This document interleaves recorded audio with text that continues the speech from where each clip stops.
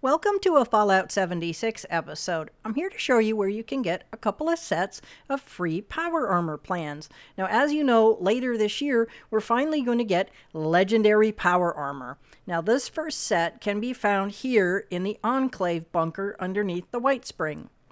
Now, you obviously need access to the armory area, and that is completing any of the Enclave quest lines to get you this far. You're looking for the archival terminal, and the entry is called Schematic Archives. Just go ahead and click on that. And Prototype Power Armor Schematics.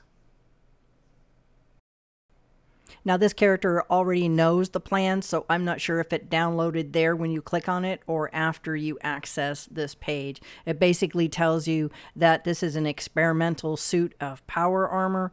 It's technically functional, and they sent a second copy along to the rig, the oil rig, along with vertibird schematics. So just a little bit of backstory here. Ends the notation. And that's it. So I'm fairly certain when you click on that point, it's going to automatically unlock those plans for you. It's not something you can drop.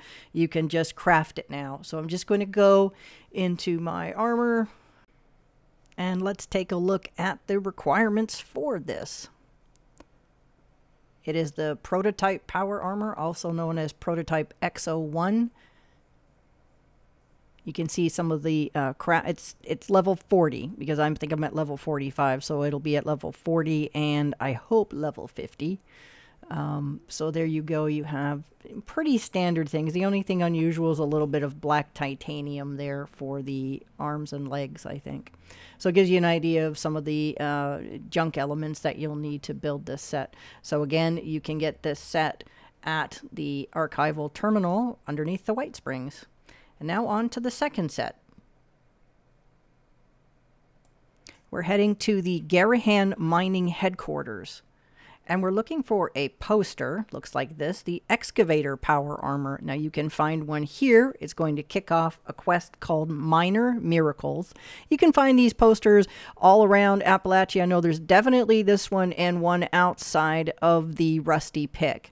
And they're all over the place. Anyways, go ahead and head inside Garahan Mining Company headquarters. There were a lot of robots out here, and like the last time we were here, there are landmines going down the escalator.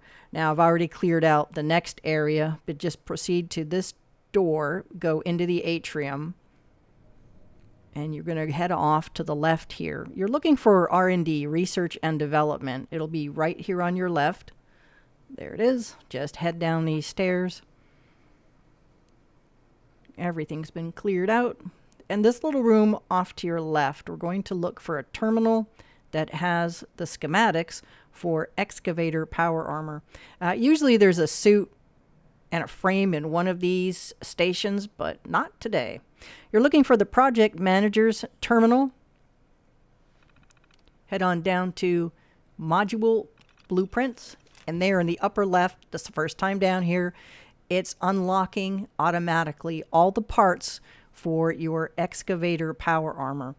Now, Excavator is a very special kind of power armor because it increases your yield on any of the raw materials such as steel, copper, any of those little nodes that you see, or small mines, or if you play the event called